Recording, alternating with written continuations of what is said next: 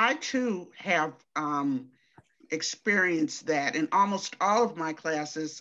Since I teach theater, we require students to see a live performance and to critique it. And then I have a critique guideline that I would, like them to follow. And to some degree, they do. But I have felt that many of the critiques fall short of what I would really like to see. I would like them to hone their thinking skills. I'd like them to hone their ability to look at text, live text performed.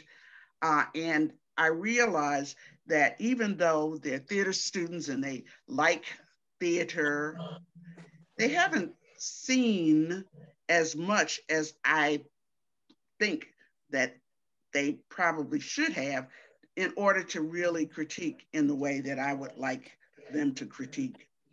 So I get pat phrases like, that was great, that was right on. Oh, I thought the lights were really beautiful. And, without the deeper things. So at some point I said, okay, we need to be reading critiques of plays done by professionals or semi-professionals or whomever that models for them the kind of deeper thinking that I would like.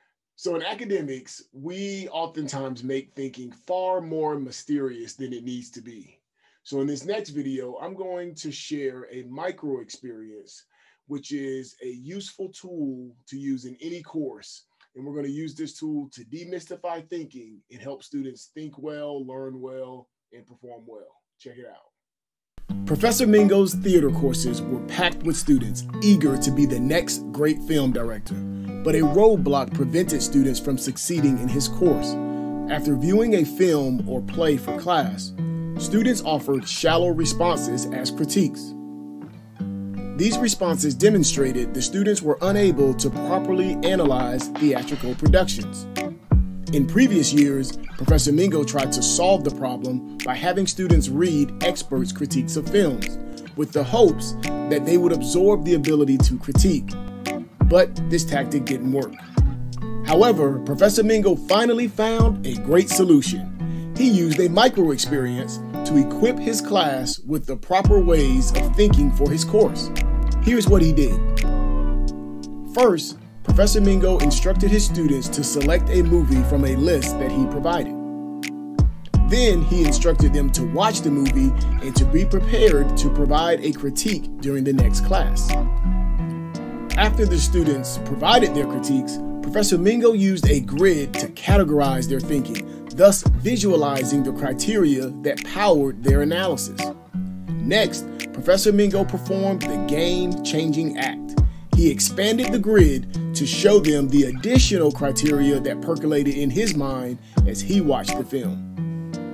The students were amazed by Professor Mingo's ability to extract so much more out of the same movie they watched. However, Dr. Mingo's work was only beginning. He used the Think Well, Learn Well diagram to help them add function and words to the mental work they were doing. Next, he led them in a metacognitive conversation, explaining how the criteria in his mind function as lenses that allowed him to see movies through multiple categories. Then he instructed each student to read an expert film critique. But this time, they were to try and construct the analysis grid that powered the critic's judgment. Finally, Dr. Mingo capped off the experience right where he began. He had the students watch another film, but this time they had to use the analysis grid they created. The micro experience was a huge success. The students not only learned content, they expanded their capacity to think analytically and evaluatively. Professor Mingo was pleasantly surprised later in the year when his students submitted their final research papers. They took the micro experience to the next level by using the creating level of the Think Well, Learn Well diagram to guide them as they prepared their research paper.